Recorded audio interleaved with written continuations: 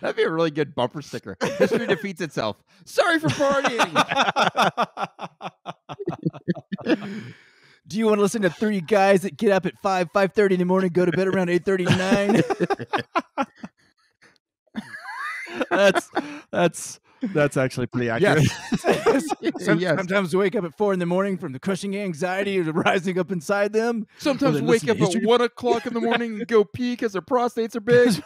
Can't go back to sleep. I should have drank that water right before bed. What was I thinking?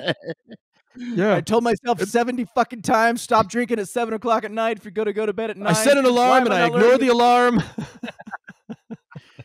Had a dream I was peeing in a closet and then woke up and was peeing in a closet.